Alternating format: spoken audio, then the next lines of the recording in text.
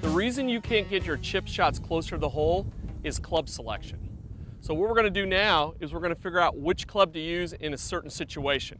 As you can see here, the ball's right next to the fringe, so the best bet would be to putt the ball. So I'll use my putting technique and I'll putt the ball to the hole. The reason I putted this and didn't chip it is because I didn't have much to go over. As I get further back, I've got more fringe and imperfections, something to go over.